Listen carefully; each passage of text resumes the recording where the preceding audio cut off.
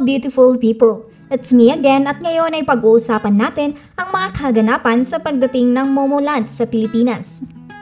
Ang Momoland ay isang K-pop girl group na galing sa Korea.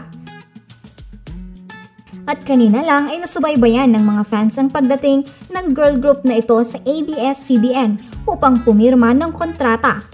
Kaya't ang K-pop girl group na ito ay isa ng ganap na kapamilya.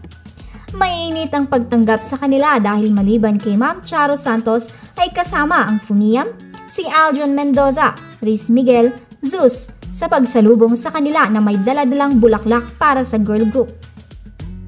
Matapos ang pagsalubong na ito ay nagpirmahan na ang girl group upang maging opisyal na kapamilya. Pagkatapos nun ay umattend ng story conference si Nancy Mcdonie. At laking gulat naman ng mga fans dahil si Reid ang kanyang maging leading man.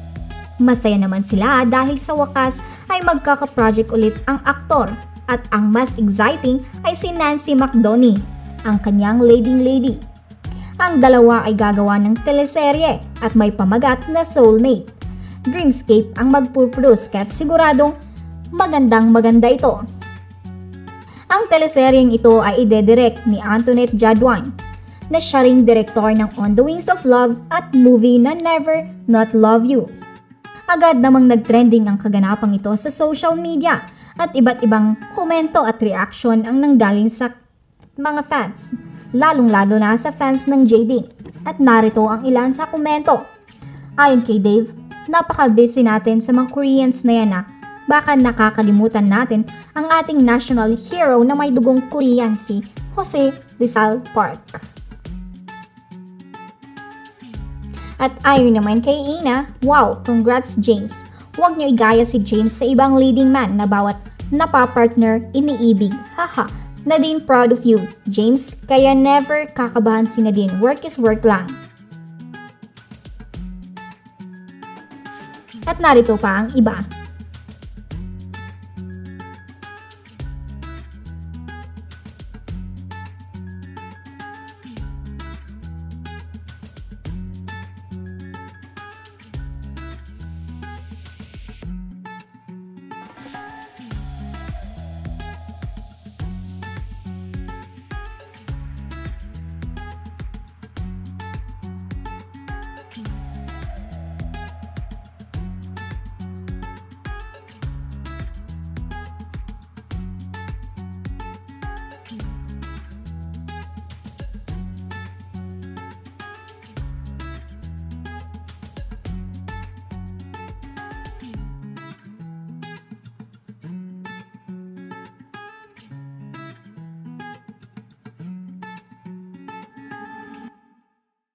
At yan na lamang po sa ngayon. Huwag kalimutang magbigay komento tungkol dito, mag-like, comment, share at subscribe para sa iba pang kaganapan.